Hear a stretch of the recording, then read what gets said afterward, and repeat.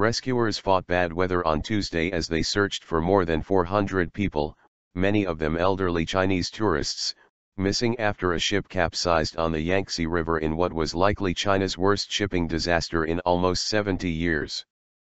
Divers and other rescue workers desperately tried to reach 5 people they found trapped in the upturned hull of the Eastern Star, a fraction of the 458 people state media reported were on board when the ship capsized in a storm late on Monday. Distraught relatives of some of the passengers scuffled with officials in the city of Shanghai, where many of those on board booked their trips, angry about what they said was a lack of information about their loved ones. The Xinhua news agency said rescuers could hear people calling for help from inside the ship's hull, and television showed rescuers trying to cut through it with an angle grinder. Divers pulled a man and a 65-year-old woman alive from the capsized 4-deck tourist ship, Xinhua said. State media had earlier said the woman was 85. About another dozen people had been rescued and 5 bodies recovered, media reported, leaving more than 430 people unaccounted for. Dozens of rescue boats battled wind and rain to reach the ship, which lay upturned in water about 15 meters, 50 feet, deep. The disaster could bring a bigger toll than the sinking of a ferry in South Korea in April 2014 that killed 304 people, most of them children on a school trip. The People's Daily, which published a passenger manifest on its microblog, said those on board the Eastern Star ranged in age from 3 to more than 80. Tour guide Zhang Hui, 43, told Xinhua the capsize happened very fast and he scrambled out a window in torrential rain clutching a life vest as he could not swim. Wave after wave crashed over me, I swallowed a lot of water, Zhang said, adding that he was unable to flag down passing ships and finally struggled ashore as dawn broke holding onto a branch. President Xi Jinping had ordered that no efforts be spared in the rescue, and Premier Li Keqiang went to the scene of the accident in central Hubei province, Xinhua said. About 60 family members gathered outside a travel agency in Shanghai and demanded information.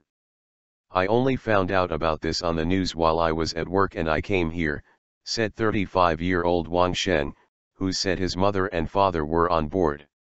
I cried all the way here and here I can't find anyone, the door is locked. Captain detained.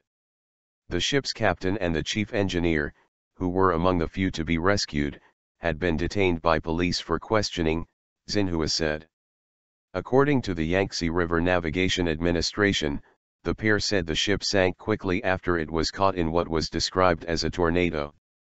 Xinhua reported that initial investigations had found the ship was not overloaded and it had enough life vests on board for its passengers.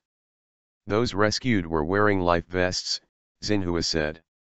Among those on board were 406 tourists, aged from about 50 to 80, on a tour organized by a Shanghai tour group, along with 47 crew members and 5 tour guides, the People's Daily said.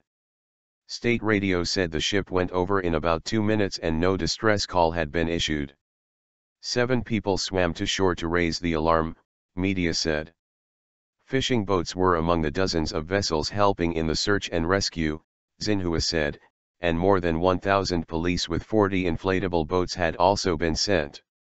The Eastern Star, which has the capacity to carry more than 500 people, was heading to southwestern Chongqing City from Nanjing, capital of Jiangsu province.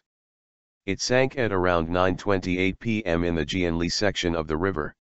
Accidents of this magnitude are uncommon in China, where major rivers are used for tours and cruises. A tug sank on the Yangtze while undergoing sea trials in January, killing 22 of 25 people on board. In the worst previous incident of its kind in China, the steamship Qianjia blew up on the Huangpu River in 1948, killing more than 1,000 people. The Eastern Star is owned by the Chongqing Eastern Shipping Corporation, which runs tours along the Three Gorges section of the Yangtze. Wang Jianhua, its vice general manager, said it had never suffered an incident of this magnitude. The official Hubei Daily said the company has been operating since 1981.